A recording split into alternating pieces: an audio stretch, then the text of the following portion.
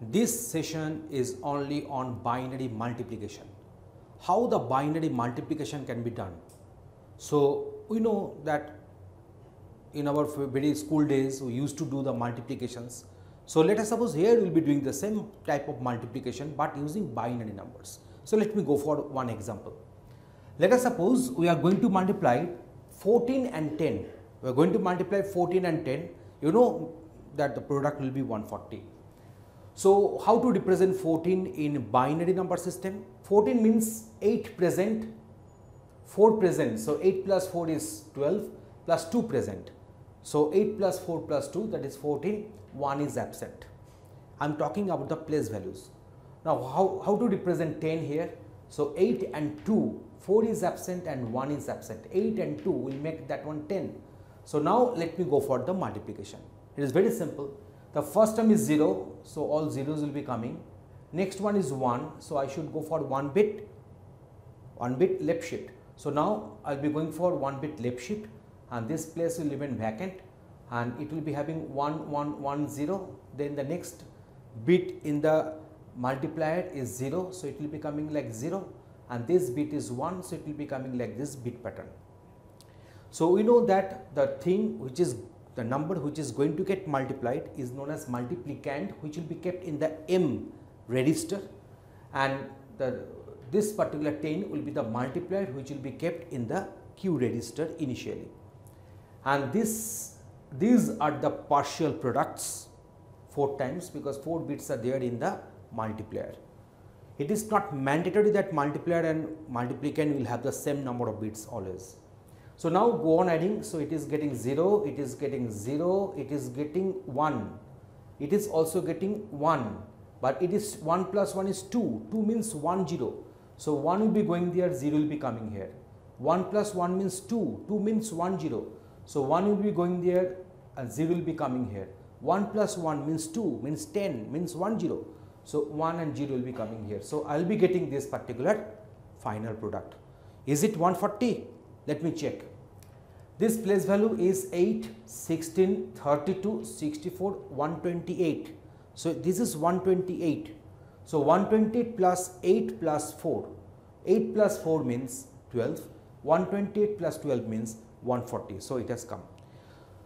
How many bits are there in the multiplicand? 4 bits. How many bits are there in the multiplier? 4 bits. How many bits are there in the final product? 8 bits. Remember, it is 8 bits.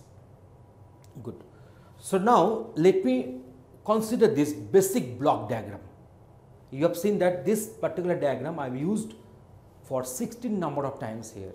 So it is containing what? It is containing one full adder. Obviously, I am doing the addition, so I require the full adder. So now it is Qj. What is Qj?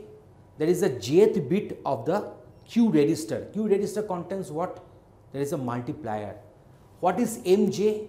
Mj is nothing but the jth bit of the M register. What does M contain? M contains multiplicand. I told you this one earlier. So now this Mj and Qj will be coming as inputs. This is the sum which will be coming from the upper levels. So these things are coming. M and J will be multiplied. That means using the ANDing, it is getting multiplied. So it will be coming to this full adder. Do you know that how many bits are there in the full adder as input? 3 bits. So 3 bits will be the inputs and 2 output bits will be there. One will be the sum, another one is the carry. This M of J is going out here. This is the carry bit going out there. This is the sum bit going out there. And then this is the Qj is going out there because Qj is to be multiplied with the other Mj. So that's why it is going out there.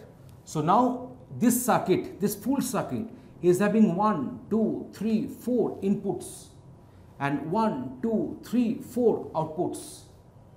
This full adder is having 3 inputs, very much logical, and 2 output lines, very much logical, because full adder does have 3 input lines and 2 output lines.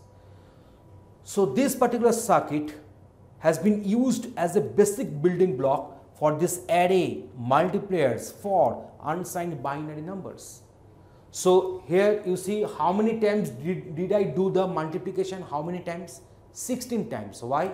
Because 0 into all this 4, then 1 into all this 4, 0 into all this 4, and 1 into all the 4 bits of the multiplicand. So that's as a result of that I had to do what should I say, the 16 times. So that's why this block has written here for 16 times, has been drawn here for 16 times. So here I will be passing the q bits, here I will be passing the multiplicand bits, and it will be working. Take any one of them. I am just considering. Take any one of them. Any one of them. How many input lines are there? 4 input lines. 1, 2, 3, 4. How many output lines are there? 1, 2, 3, 4. So 4 output lines are there, and it has been depicted in the same way. And if you want to get into the details, just look at this multiplication, whatever you have done. The same process has been followed here. So here it is coming, the sum bits are coming here, and this is the multiplicand bit is coming. So this multiplicand bit, same thing, the multiplicand bit is also going through. So this bit and this bit is the same bits, same bits. So now here we will be having the full adder and the AND gate, and 2 input lines are there. So 2 input lines, and everything has been 2 input lines are there, 2 input lines are there. This slanting MJ is coming from the up direction, the sum is coming, and this is the outputs.